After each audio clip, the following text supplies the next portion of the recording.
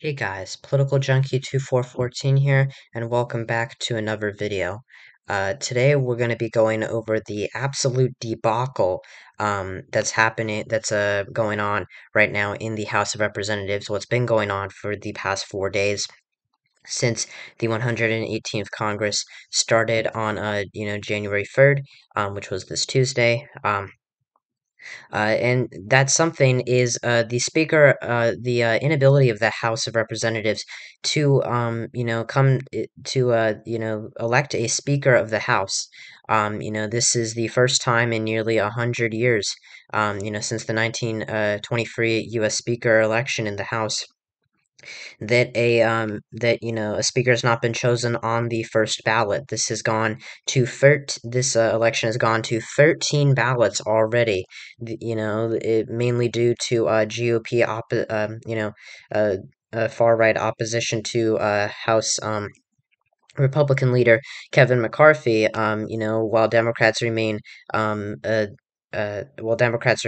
united around the new House Democratic leader Hakeem Jeffries, who has now replaced Nancy Pelosi as the House Democratic leader. He would be the Speaker of the House if Democrats had a majority or get a majority of the votes of the speakership vote. But what's happening right now in the House of Representatives, and before I go any further, I hope you guys are having a great day. Hope you've had a great week. And by the way, I wanted to mention really quickly that it has been 2 full years since the January 6th attack on the Capitol. I've already made a post about it, and yeah, just wanted to mention that to, make sure that, I am doing my part in making sure that we never forget about that dark, dark day. So now, and if you're enjoying the video so far, be sure to like and subscribe. Like the video, subscribe to the channel if you haven't already. And yeah, so now we're going to get into more detail about this.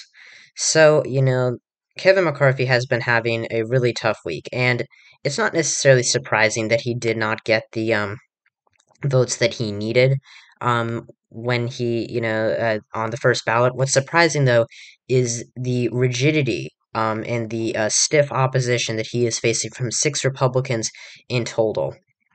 And, the problem for McCarthy is that he, has been kind of seen as a flip-flopper.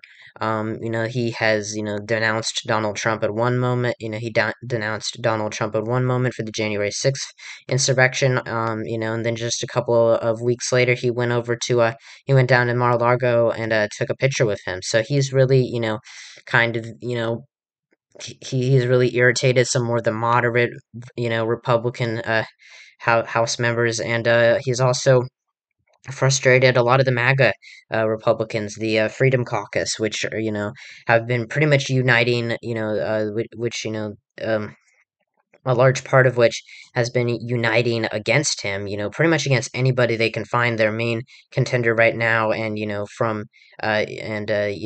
main contender from the beginning, although not all the way through, was Jim Jordan, who actually was voting for Kevin McCarthy, but is seen, I think he actually struck a deal with McCarthy.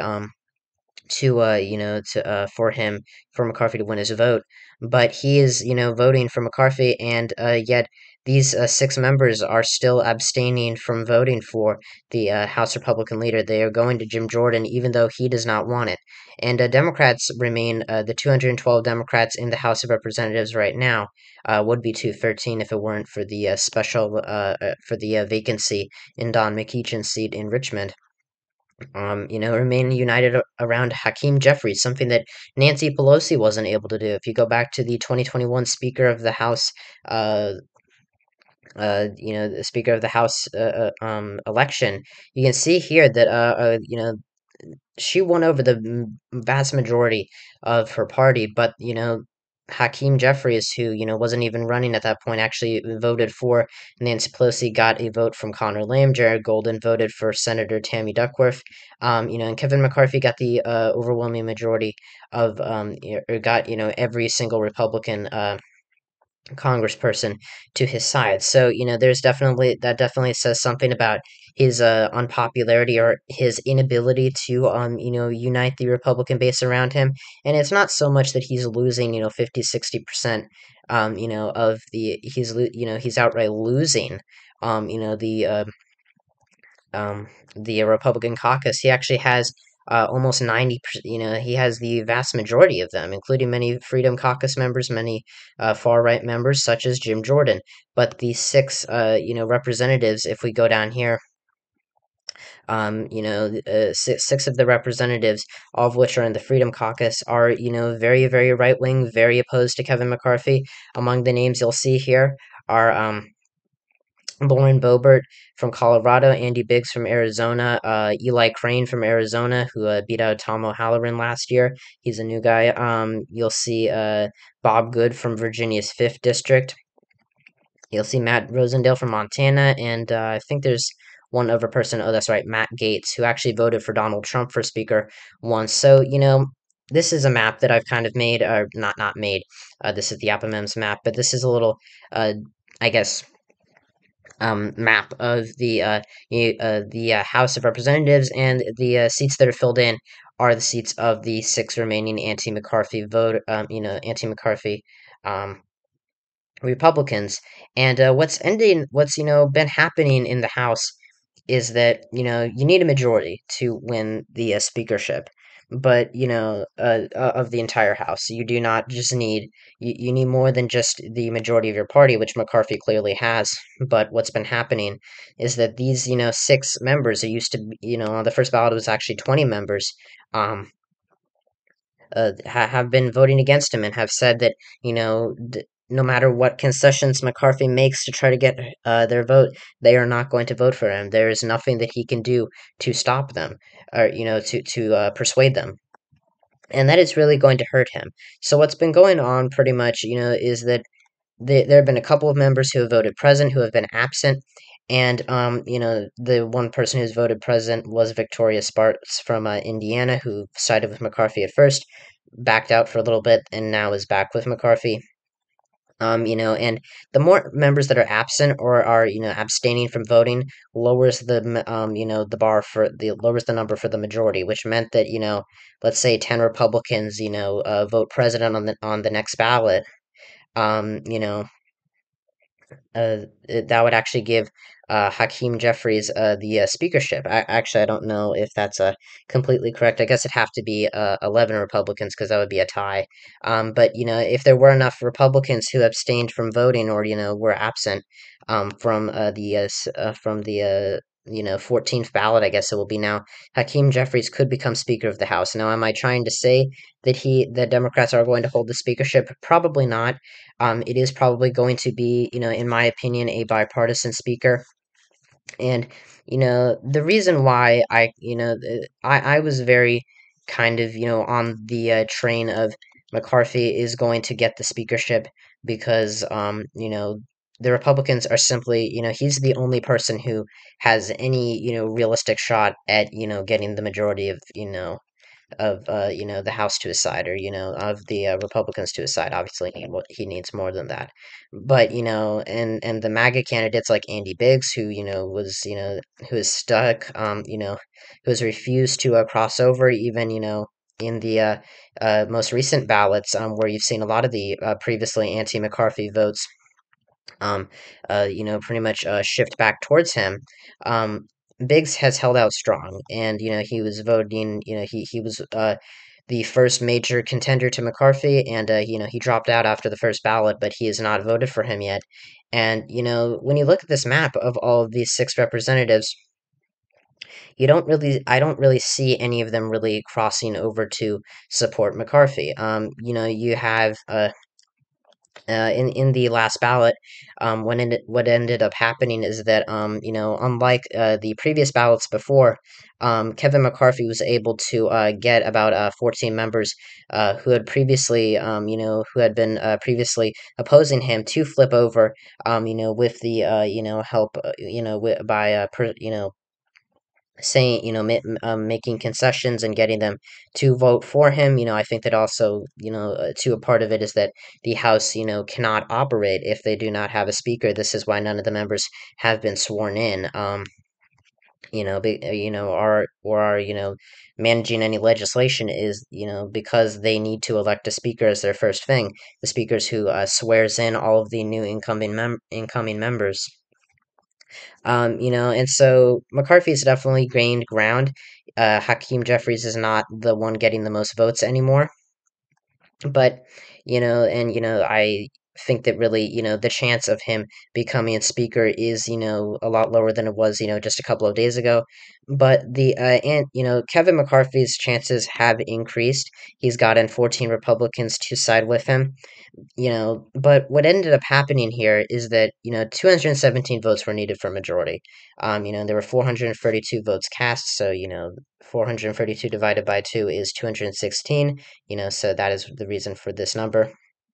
There were two pro McCarthy Republicans who were absent, Ken Buck of Colorado and can't remember the guy, Wesley Hunt from Texas, who I think Buck was was dealing with some medical issue, or he was undergoing some medical procedure, and Hunt was going back to see his newborn child and his wife. But they're both on their way back to Washington. They are both going to most certainly vote for McCarthy, and that gets him to 216.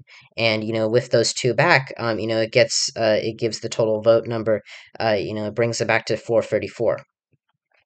So that makes the majority making vote 218. So McCarthy would need to win two of these six Republicans at least to get a majority. Unless some of them start voting present. If some of them start voting present and just and end up saying, well, look, I can't vote for McCarthy, but we need to get this Congress on, or this Congress going. We'll just let you win.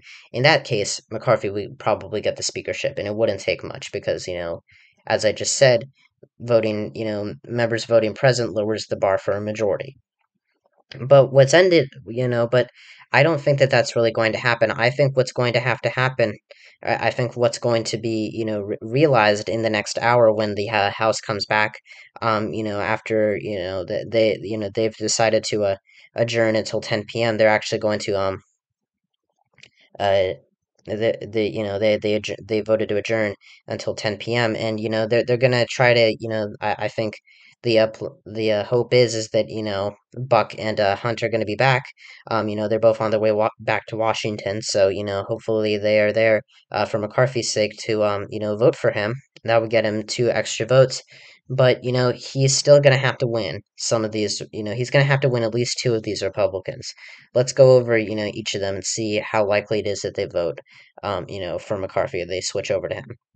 Matt Gaetz, has pretty much been, against, he's been, a very staunch, opponent of McCarthy, and he, even voted for, Trump, as I said, for speaker a couple of times. He's not doing that anymore, but it is pretty clear that he, is, a pretty staunch opponent. I really don't see how he flips. Biggs is very, he's very anti-McCarthy. I don't see really, and he's very much a America First conservative, so I really don't see how he flips. Eli Crane, is, in the same boat. I don't see McCarthy picking up his vote. Lauren Boebert, what else do I need to say?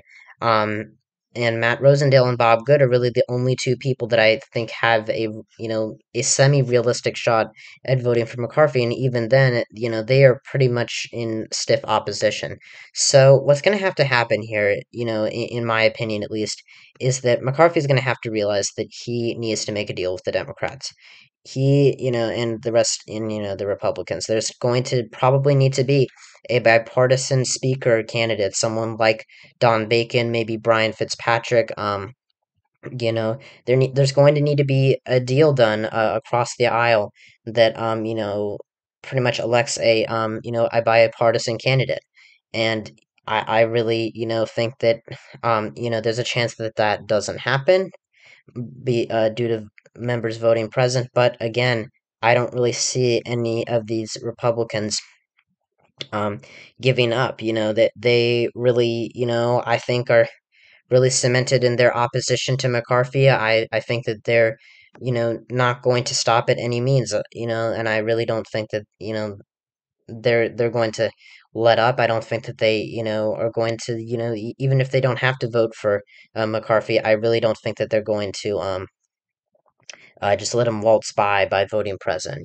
There's a chance that it happens, but as of right now, I don't think that it's too likely. And I think what's going to need to be done is for on the 14th ballot, what's going to, have to be realized by the members, by the House is that McCarthy, no matter what he does, is not going to get these six to back down, and they're probably not going to vote present.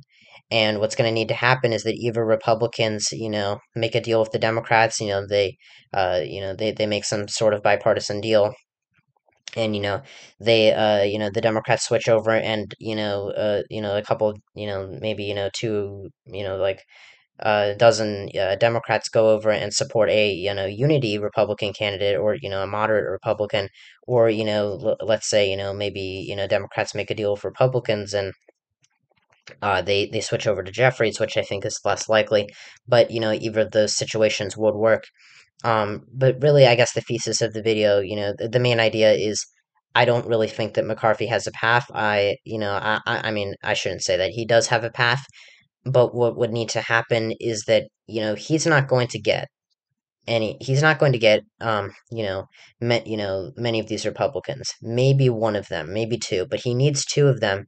And, the two that I think are most likely, Rosendale and Good, are just as stiff in their opposition as Biggs, Crane, Boebert, and Gates. So, I really don't see any of them letting up. I don't know if they're going to vote present. If they do, I'll be proven wrong, and, that could be a different story, but I do really think that Kevin McCarthy is someone who's, the Republican Party is going to need to realize that they are going to going to have to make a deal with the Democrats to, in order to get this Congress rolling, that they're going to need to, elect a bipartisan speaker, whether that's, or they're going to need, some bipartisanship and elect, have a unity candidate, whether that's, Hakeem Jeffries or some Republican like Don Bacon or Fitzpatrick, like I was saying earlier.